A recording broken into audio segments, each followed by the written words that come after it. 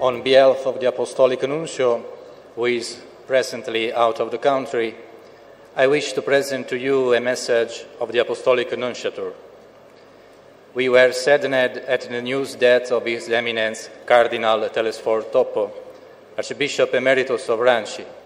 former President of the Catholic Bishops' Conference of India, and former President of the Conference of Catholic Bishops of India. Cardinal Toppo had a notable impact on the lives of many people through his many years of dedicated ministry. The various positions of leadership that he held in the Church allowed him the opportunity to serve the people of God with pastoral zeal, kindness, and devoted service. He will be remembered for his life of faith, his fervor for the proclamation of the Word of God, and his spirit of solidarity with the people entrusted to his care. He lived out his episcopal motto, Parare viam Domini, prepare the way of the Lord, preparing countless people to follow the pathways of the Lord towards greater union with God.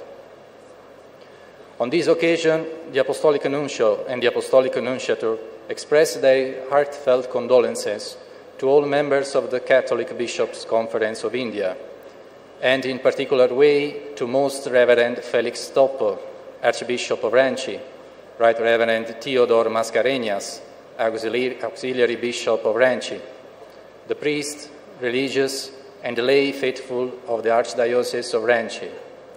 and most especially the family members of Cardinal Toppo who have gathered here. We join you in expressing profound gratitude for the late Cardinal's devoted service to the Lord and His Church, and for his particular care and compassion for the poor and needy. May God, our merciful Father, welcome the soul of Cardinal Toppo into the joy and peace of His eternal kingdom. To all those assembled for this Holy Mass of Christian burial and who mourn the death of Cardinal Toppo in the certain hope of the resurrection, I would like to convey the Nuncio's prayers, extending the blessing of the Holy Father, Pope Francis, as a pledge of consolation and hope in the Lord.